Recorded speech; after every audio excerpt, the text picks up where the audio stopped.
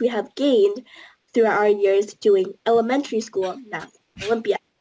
Now let's give some time to Kaylee to introduce herself as well.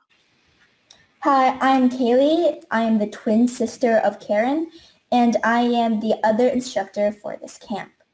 In this open house, we will begin with introductions, so who we are and about this camp. Okay, so let's get straight into what today's open house is going to consist of. Before we start doing the actual problems, we're going to do some brief introductions so you can have a better picture of what our summer camp is all about. After, we are going to discuss the Math Olympiad practice problems that you should have completed prior to this open house. So it was the document with the 5 problems on it. And finally, we're going to learn something called cryptorhythms, a type of really, really cool math puzzle that Kaylee is super excited to teach you all about. So let's get into our introductions. Our camp is based off of Math Olympiad, or you might see it as MOEMS, which is a math competition for elementary and middle schoolers.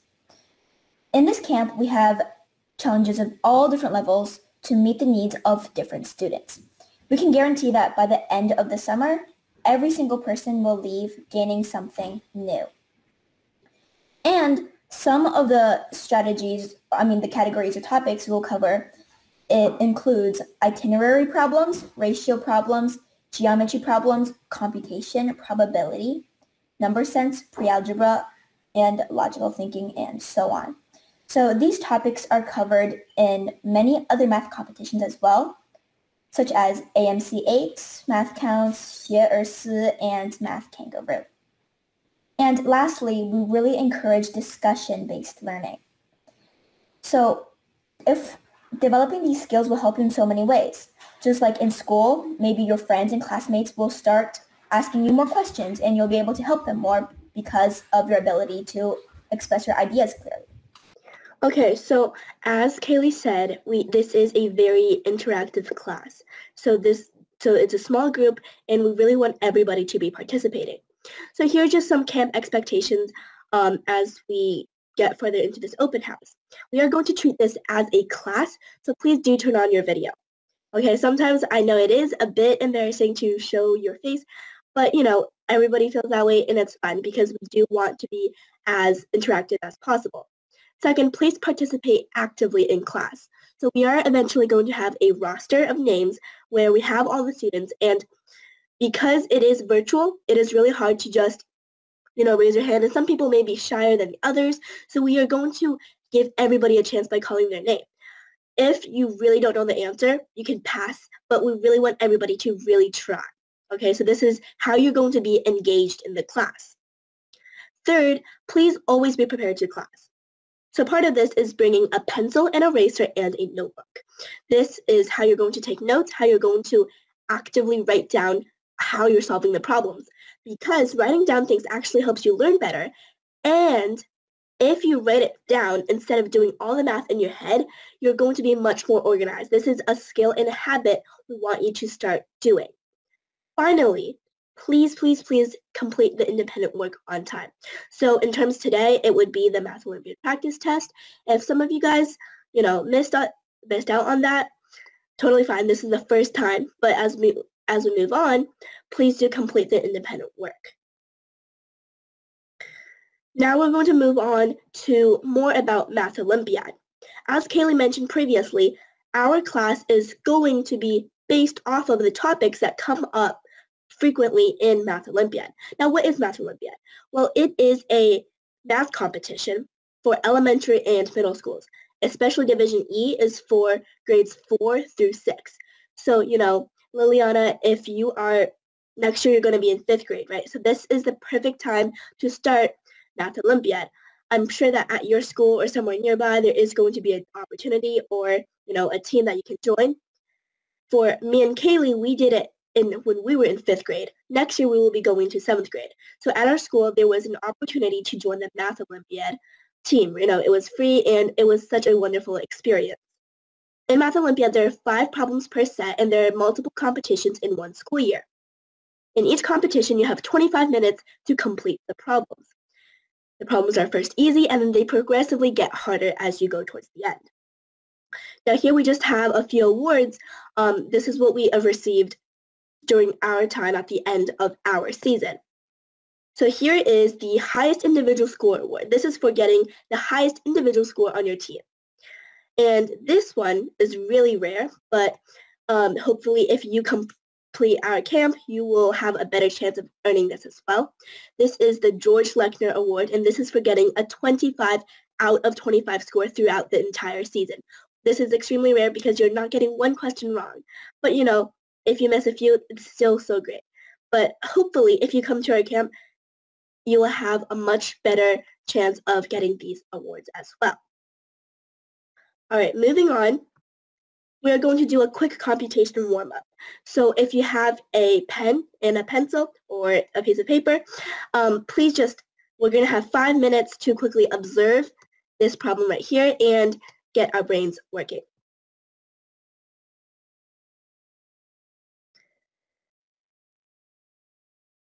Okay, so we're going to have a few minutes for you to just pause and think about how you might solve this problem.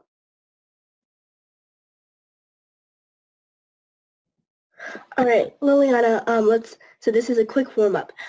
You might have already gotten the answer, you might have not, but can you just quickly share a few observations of what you can see about the series of fractions? You may have to unmute, but just what are some of your observations?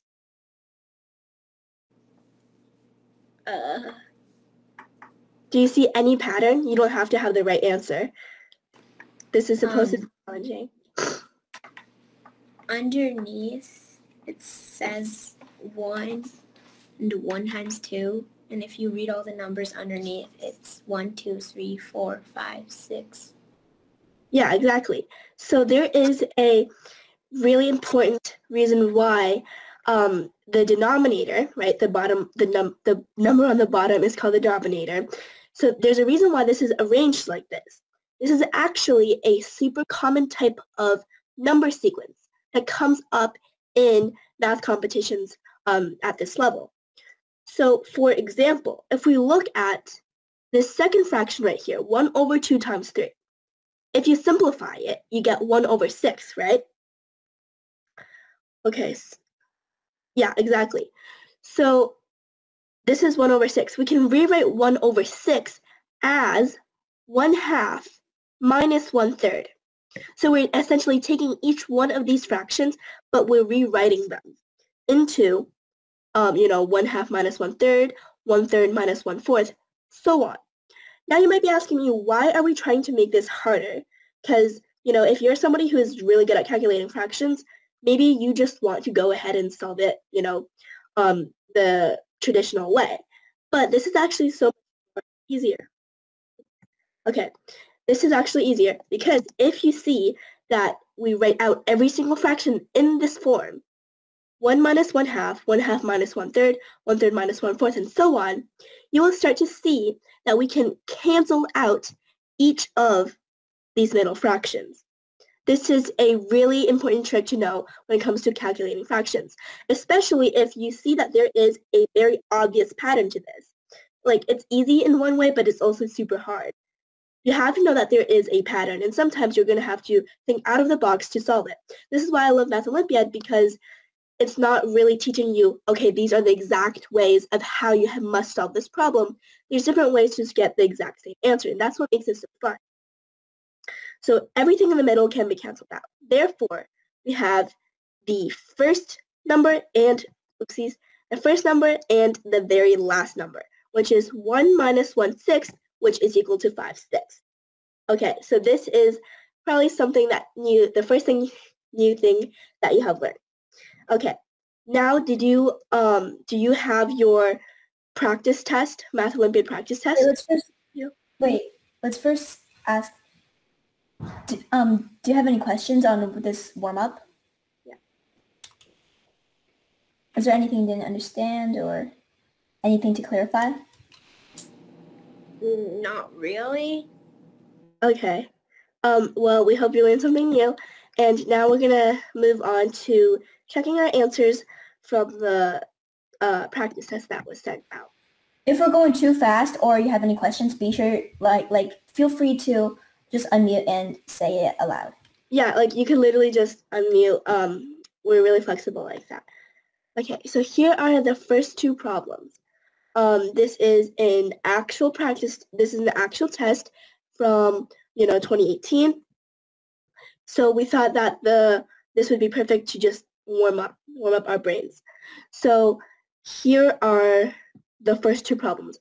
Did you complete this prior to class, or because if you didn't, you could also complete it right now because we have plenty of time.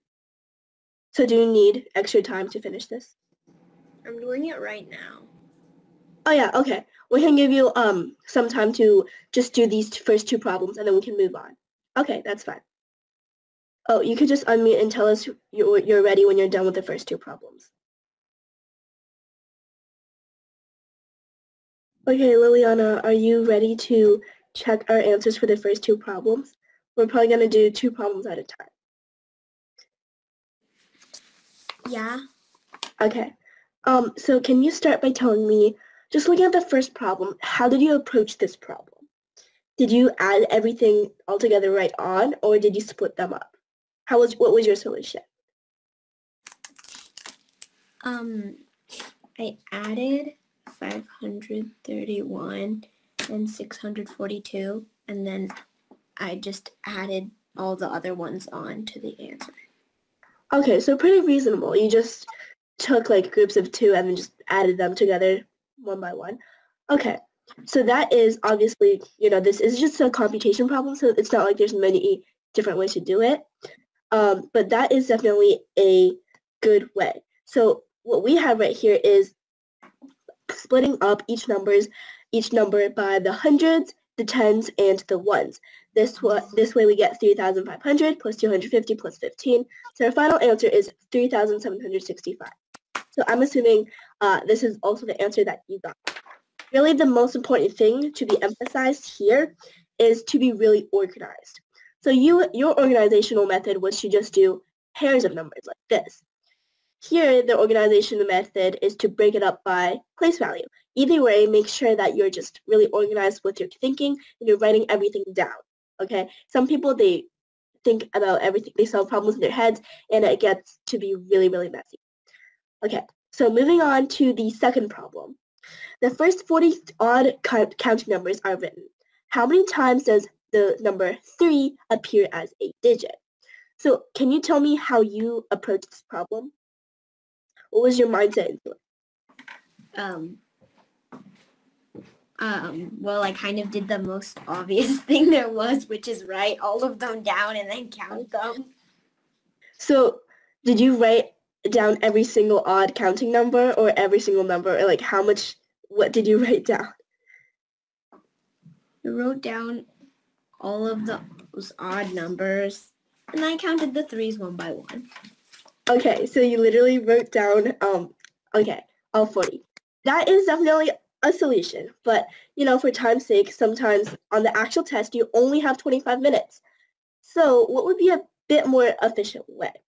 I mean, if you're a fast writer or a fast counter and you're accurate, definitely, but here's how you could also do it.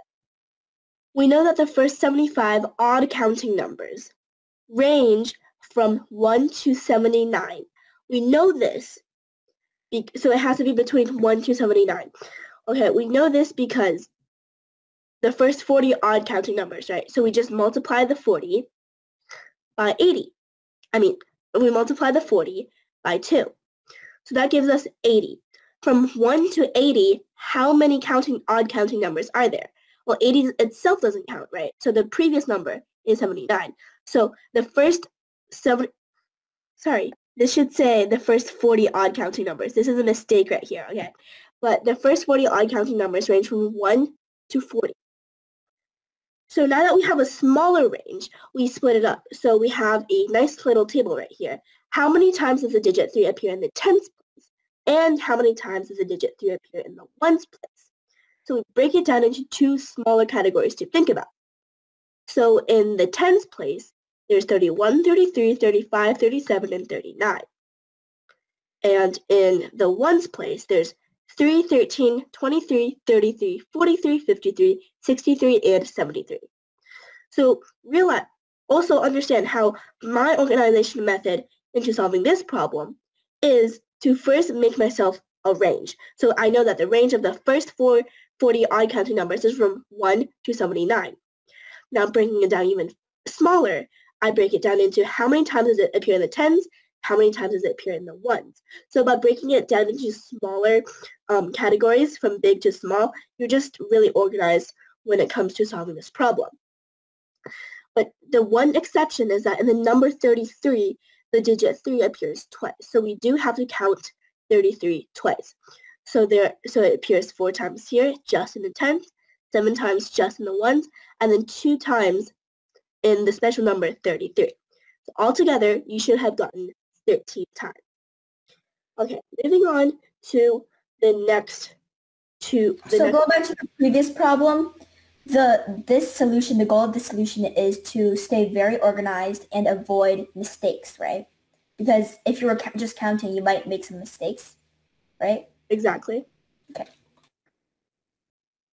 So now we're going to move on to 3C and 3D.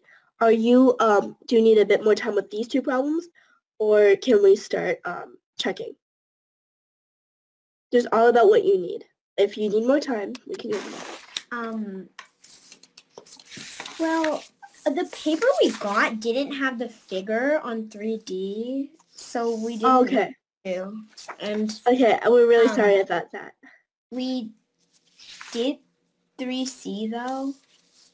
Okay.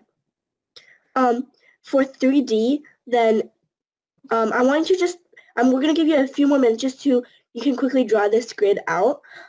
We want you to have at least like some thought as we're going to this problem. So we're gonna give you a few more minutes to do 3D.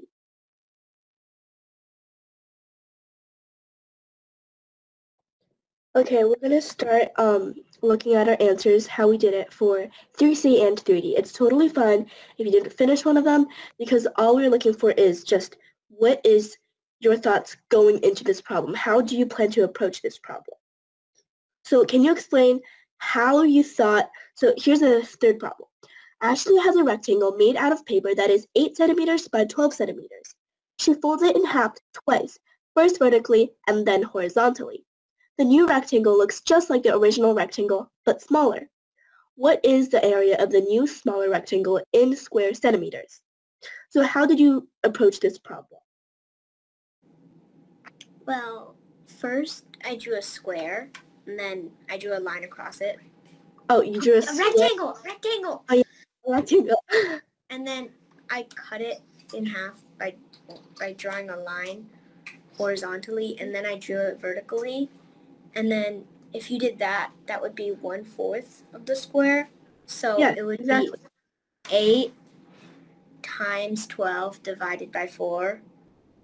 And oh yeah, that's exactly how you're supposed to problem. I got 24. Great. Okay. So here we have a visual model as well. This is exactly what you did. And we cut it into, quarters. So the process is demonstrated. So exactly what you said, right? We do 8 times 12 divided by 4, which is equal to 24 square centimeters. So this is the area of the new smaller rectangle. Now, how did you go about solving 3D or your process of thinking about it? We didn't actually get the answer yet, but I've got like an idea. Okay, what's your idea? So since 4 would be like in the middle of all of them, we put it in the middle, and then I noticed that like the two ends, like 1 and 7, they added together, it equaled 8, and then the other two, 2 and 6, added together, they also equaled 8, and then 3 and 5 also were 8, but we weren't actually sure how to put them yet, so. Okay, I like your process of first splitting it, finding the middle number, and then seeing how even you could get it. But this is what makes this question hard, right? Because so many people go about it they take 4 and then they put it in the middle right here because they feel like, the middle number goes in the middle, so it's even. But there's actually another solution to this. So here it says, what is the least possible product of the numbers across the gray row? What is the least possible product? If it says, how do you arrange them so that they are, all equivalent, sure, that is a great way you could do it. But it's talking about the least possible product. So a lot of people, they put 4 in the middle, right? But the smallest 3 integers are 1, 2, and 3. And even though this seems it's not going to work because 1, 2, and 3, it's going to be off balance, still try it because you'll find that if you put it in, you can put the remaining numbers into pairs of big and small, 5 and 7, 4 and 6. By this way, you could arrange them in a way so that the sum of the numbers in the left column and the right column are the same, and you have the least possible product, which is 6. But here we also did use your sort of way of thinking, right? You knew that you had to pair up the big and small numbers into pairs. So here, this is what we did. But the first thing we did was to put 1, 2, and 3 into the gray row. So that was what we did first. That's all that was different about your solution and this solution. Okay, so moving on to this final problem. This is a cryptorhythm. For the previous problem, I have a comment because I was also doing it. So for 3D, I think the one that kind of tripped me up or something that can be confusing is how in the problem it tells you about the sum of the numbers, which is what the numbers add up together to equal. And then the final question is asking the least possible product. The product is it's not addition, instead it's multiplication. So that was what might be a little bit confusing. Yeah, definitely, because if you're not reading the problem carefully enough, you might just think that it's talking about the sum instead of the numbers across the gray row. So you really have to be double checking your work and rereading the question multiple times to make sure your answer is right. Now we're going to move on to 3E. This is a cryptorhythm, and after this, Kaylee is actually going to teach you a little bit more about how to solve cryptorhythms specifically. But so, Liana, do you need more time with this problem? Or, yeah, do you need more time? We already finished it. Okay, that's great. So, explain to me what was your first few steps solving this problem.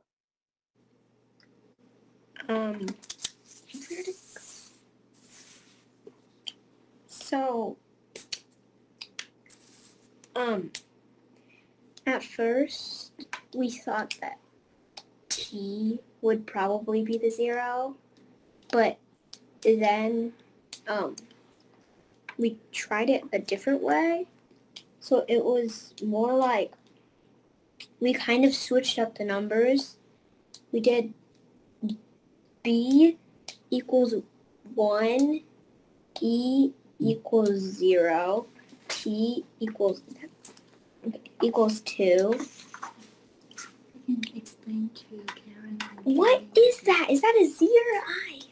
Can you explain why you think B should be 1? Just okay. Go away, Mom. So since it said B couldn't be 0, then the least number could possibly would be 1. So I decided B should be 1. And why did you start with B? Was there significance about the letter B that you wanted to start? Because, well, since it was the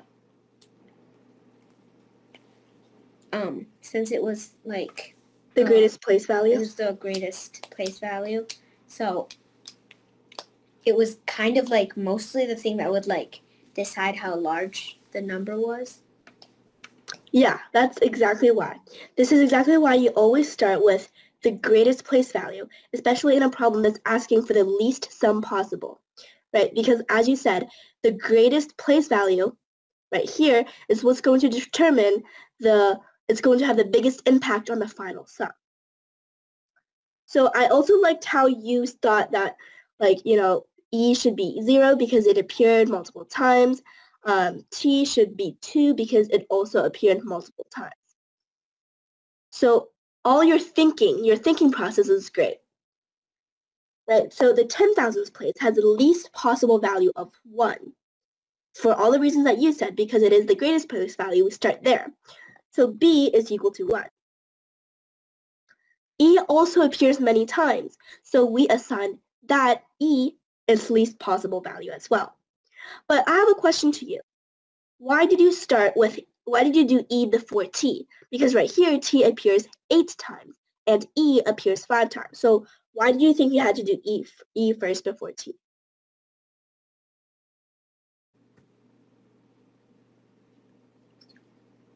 I don't know. Okay, it's totally fine if you don't know. That's valid. That's a valid response. So here we start with E because E also has a pretty big impact on the final sum. E is in the E is in the 10,000s place. So it's the place that's next smaller than B. So because of this, we start with E next. We're trying to move from the greatest place value to the least place value. This is our method of organization for this problem. So E ends up being 0. After this, you moved on to T because it appeared many times. And I totally get what you mean. But here what is important is we have to stick to our organization method. So just the same way why you thought E had to go in front of T because it was in the greater place value, we also have to do I, A, and U next because they're in the same, next largest place value. So we assign these the next smaller digits, which are 2, 3, and 4. So this is probably getting different from what you got as your answer. But by assigning the letters I, A, U, 2, 3, and 4, we move on to give T 5 because it is in the next greatest place value, so it gets the next smallest digit. Finally, R gets 6. So our final answer, so we have 4 different numbers now. Added together, we have 512,024. So I love the way that you're approaching these problems because it shows that you're really thinking and you're looking for the patterns and things. That's what we're looking for. Okay, do you have any feedback about this problem when you were doing it?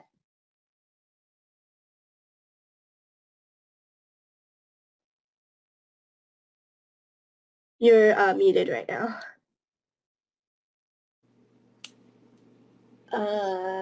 Okay. So was there anything you didn't understand or you still have questions about on this problem? Not really, but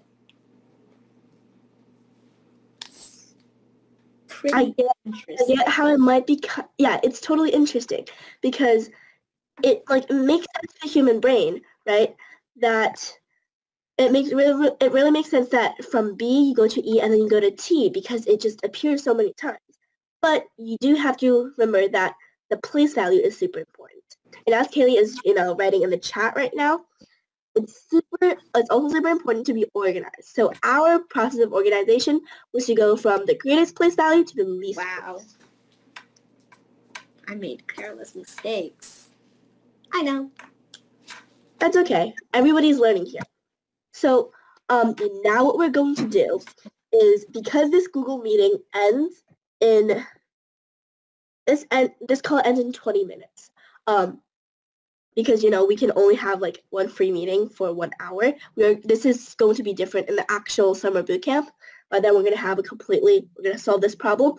But now I am going to, in the chat, post another link, and we're going to all join this link next because and Kaylee is going to be teaching you all about cryptograms. So we're going to meet you in this other link. Wait, let's just join it right now. Yeah, we're joining it right now. Yeah, and okay. Kaylee, you're sharing your screen. Bye.